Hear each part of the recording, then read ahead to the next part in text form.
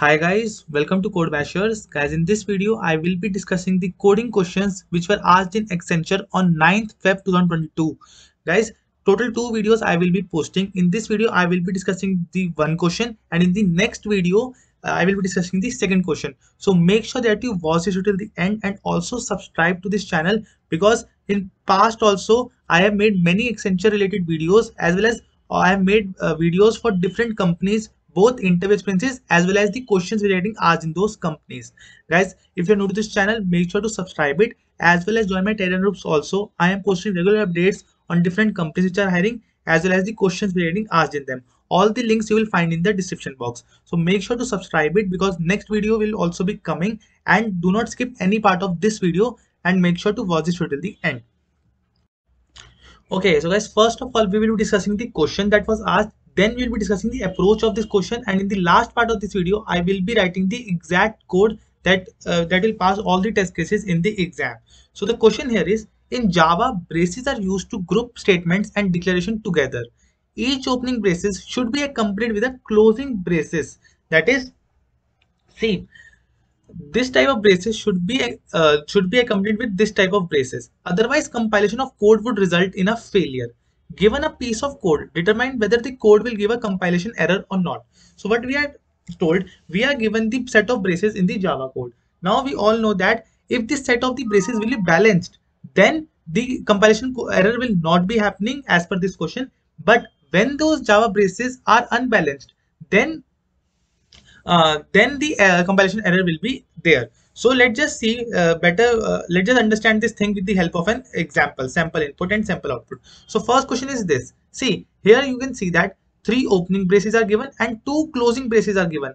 So these are not balanced braces, because for balanced braces, each opening braces must be accompanied with the closing braces. But three opening braces are given, but only two closing braces are given, so it is not balanced. So here, therefore, it will result in a compilation error. Next input is, see, here one opening braces is given, then the closing braces is given. So once the closing braces is given, so these two braces have become balanced. Now now see, now again and closing braces is given, but for balanced, closing braces should always be given after the opening braces. So once here it was opening braces that was given, then the closing braces was given. So it means that these two braces got cancelled out. Now this straight away closing braces is given. So therefore now the braces are not balanced, and therefore it will give us compilation error. Now moving ahead, in the next example, you can see first the opening braces is given, then the closing braces is given. It means that these two braces got cancelled out. Again the opening braces is given, closing braces is given, again they got cancelled out, again opening, again closing. That's why they have got cancelled out. So in the end, all the set of the braces were balanced, and therefore our result was successful. Now doing the same thing with this, let's see. So it is not necessary that after every just after every closing braces, sorry, opening braces, closing braces is given. So for example, let's see here. So first opening braces is given, then again opening braces is given, then again opening braces is given, then the closing braces is given. So it means that these two braces got cancelled out. Now again the closing braces is given. It means that now these two braces have been cancelled out. So now there is no closing braces left, but there was an opening braces that is left. So therefore these braces are not balanced. So therefore again it will give us a compilation error. So this was the cause that this particular input was giving us the compilation error. So now I hope the question is clear to you. Now let's just see the approach, that how we will be solving this question. And in the last part of the video, we will be seeing the code. Okay, so guys, now we will be seeing the approach. I will be dry running the code on two inputs. That is, one input is this, and another input also I will be dry running the code. Make sure that you do not skip any part of this approach, because once you understand the approach, the writing of the code will be very easy for you. So what we'll do, we are giving the input string that contains of opening and closing braces. So it is simple. What we'll do, we will simply iterate over the entire string. So one by one character, we will iterate over the entire string. We will be using a stack approach. This is a stack. Now what we'll do, initially we are at this position. Now we will see that whether this bracket is an opening bracket or a closing bracket. So we can see that this is an opening bracket. So if it is an opening bracket, we will not do anything. We will simply add that opening bracket to our stack. Now what we'll do, we will move ahead. Now again it is an opening bracket. So once we have encountered an opening bracket, we will do nothing but enter it in a stack. Now we are moving ahead. Again we have seen an opening bracket. Again we will enter in our stack. Now moving to next character.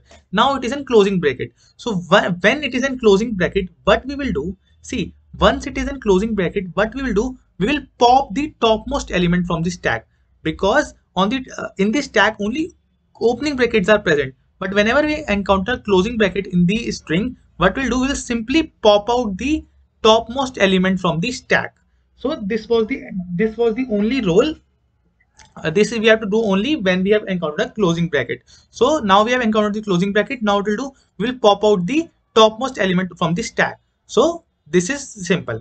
Now again we are moving to the next bracket. Now again it is in closing bracket. So what we'll do, we'll simply pop out the topmost bracket from the stack, that is this particular bracket. So again we have popped out the two brackets. Now we have come to the end of our string. So here it is in end of the string. So if at the end of the string, if our stack is empty, we will uh, return if our stack is empty. So just a second. If end of string. So if end. So I will write the code after this approach. So if end, if our stack is empty, if stack empty. If our stack is empty, it means that the braces that were given to us were balanced. They were balanced, that is no compilation error. But if the stack was not empty, that is else, if the stack was not empty, there are unbalanced brackets that are given to us, and we will return the compilation error.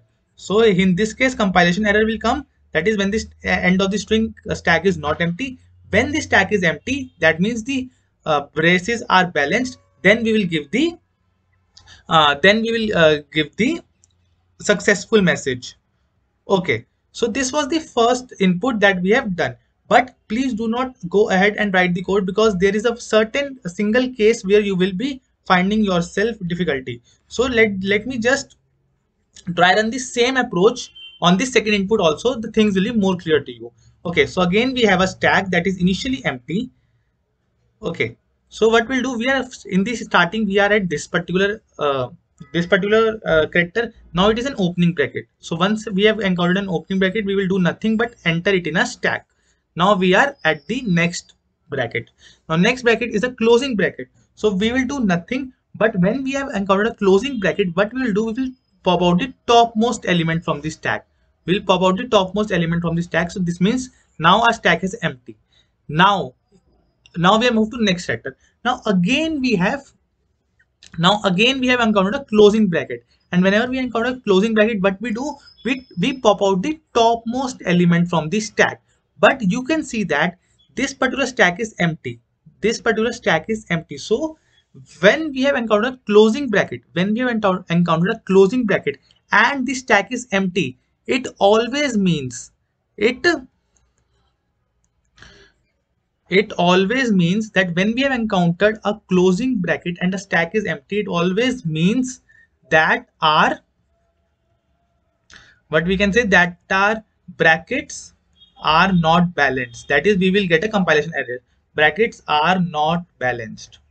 So this was the case I was trying to tell you earlier. That is, when we encounter closing bracket and a stack is already emptied, it means we will return a compilation error. That means the brackets are not balanced.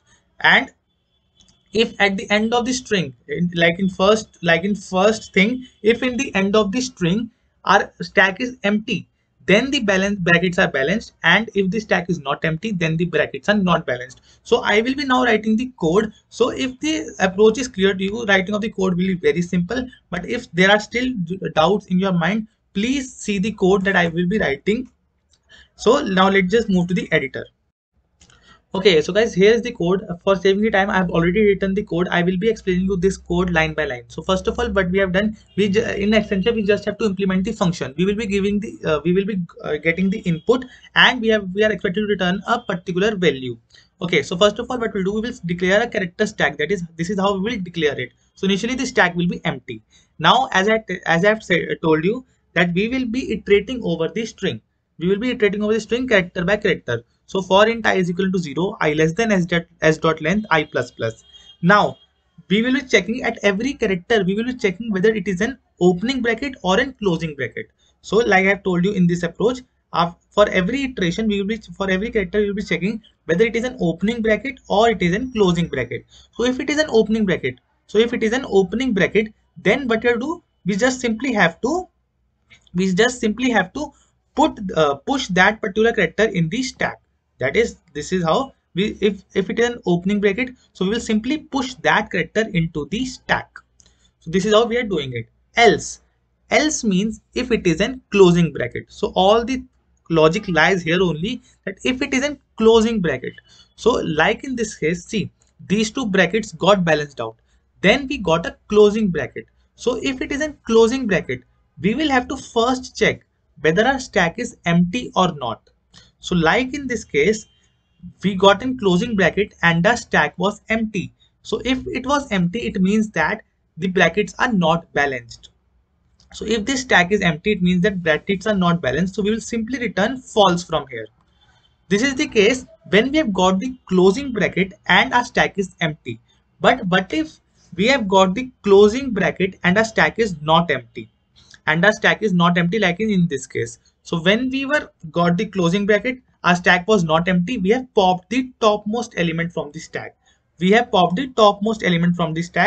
can see here else, that is if the stack is not empty, we have popped the topmost element from the stack. So this particular thing we have to do for every character while iterating over the string. Now once our string is iterated entirely, that is, we have visited every character in the string. Now there is an end of the string, that is, now there is an end of the for loop. So once there is an end of the for loop, how we will check whether our brackets are balanced or not? If at the end of the for loop, if our stack is empty, then it means that the brackets were balanced, and if our stack was not empty, then it means the brackets are not balanced. So what we'll do after the for loop, we will simply return st.empty. So if the stack was empty, it will return true, that is our brackets are balanced. If our stack was not empty, it will return false, that is our brackets are not balanced. So let's just give in some inputs. So first of all, I have given only the 3 opening brackets, and we all know that these are not balanced. So again we will be running it, so it will give us 0. So let's just wait for the answer. Okay, so you can see that it is giving us 0, that is brackets are not balanced. Now let me just give it 3 closing brackets also. So now you can see that these brackets are balanced, so it will give us 1 as an output. Okay, okay, so you can see it is giving us 1, that is true, the brackets are balanced. Now let's just try on different test cases, like this opening, closing and closing. Again, opening, closing and closing, we all know that these are not balanced, so it will give us 0.